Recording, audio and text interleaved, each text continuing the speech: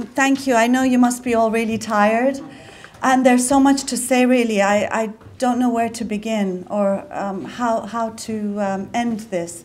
I do want to make a couple of points which I think are important. One is, and of course, particularly, I'm addressing my ex-Muslim colleagues and comrades. You know, I think our fight and the fight we face today is a fight against Islamism and the religious right.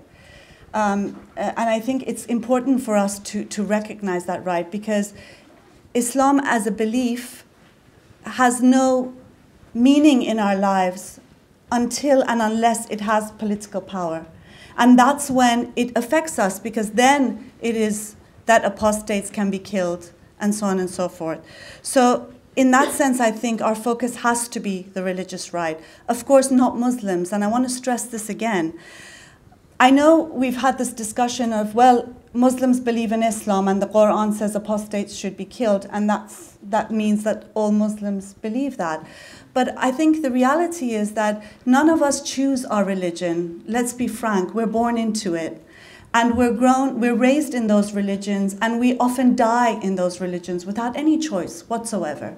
And those labels follow us from the day we're born to the day we die. And in a sense, many people who are labeled Muslims, I was a Muslim because my dad was a Muslim, because his dad was a Muslim, and on and on and on. And it's because I was born in Iran. If I had been born in France, I would be something else. If I had been born in India, I would have been something else, most likely. And I think we need to recognize this when we look at people's labels, because those labels are very often not of a choice of their own, and that people...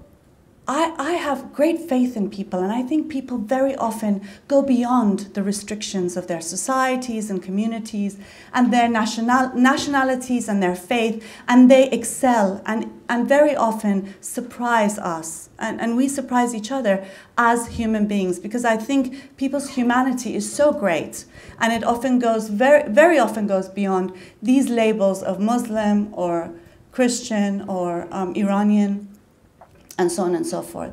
And so that's why I think, you know, the religious right and the Islamists are so brutal, they're so barbaric, they're so inhuman, that we have to represent humanity if we're going to win.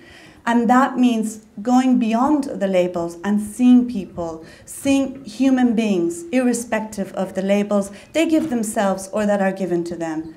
And so for me, I see many allies among Muslims, and many enemies amongst atheists, and you know, because for me, it's not what you believe necessarily personally, because there are many reasons why people choose to still call themselves Muslim or call themselves atheist or what have you. And I look at people's politics and where they stand on issues. Will they stand with me? Will they defend the right of apostates not to be killed? Will they defend the right of women not to be discriminated against Sharia law? Then they're my allies, and I need them. We're faced with a brutal fascist movement. We need each other if we're going to win. I always get so emotional, I'm sorry. Geeta, you started at this time. So what I mean is that we need each other as well, and so it is important to try to see. I understand, because I hate Islam with all my being. I hate it. And people who are ex-Muslims hate Islam because you are born into your religion, but we have had to fight to leave it. And we have had to face threats and intimidations, and sometimes leave everything that we've known and loved in order to say that we don't want to be Muslim, that we want to be atheist. So that hatred is real. I hate Islam, and we are allowed to hate Islam because it's a belief. It's a religion of hate. It's a religion that hates women, it hates gay people, it hates animals, it hates children, it hates sex, it hates love, it hates music, like all religions. But it hasn't been reined in like some other religions. And it needs to be reined in, and part of reining that in is stopping that political movement, but also criticizing, being allowed to criticize, being allowed to mock, being allowed to question. So I think that there is a difference between saying you're allowed to criticize religion. Islam, you know, it's no longer an opium of the masses, as Marx said. It is people's genocider. And so in a sense, it is bad for people's health, it is bad for society, it is bad for your body, mind, and soul. But you have a right to believe it. But because you have a right to believe it, doesn't mean that I have to respect your beliefs. These are lines that are clear, but that doesn't mean that Muslims are our enemies, and that's what I want to be clear. The religious right are our enemies. And it's not just the Islamists, they're the Buddhist right, the Hindu right, the Christian right, the Jewish right, on and on and on. They're all the same. They're all the same. But Islamists are the head of that movement. And we know, because we fought them for decades, we know this movement well, and we know that we need to build this mass movement to fight them.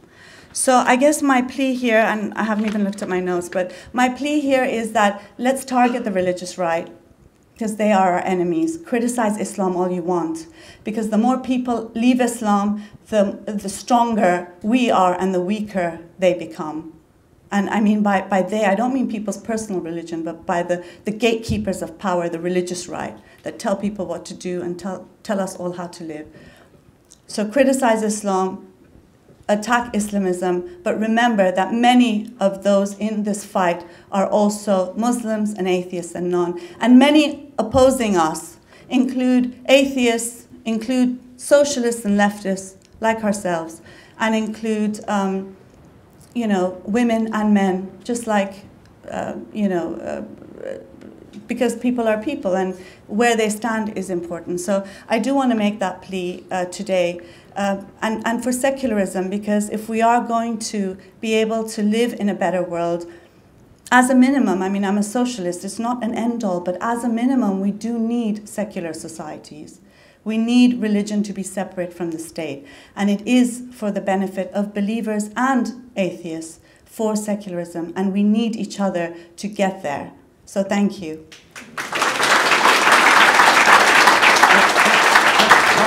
Thank you.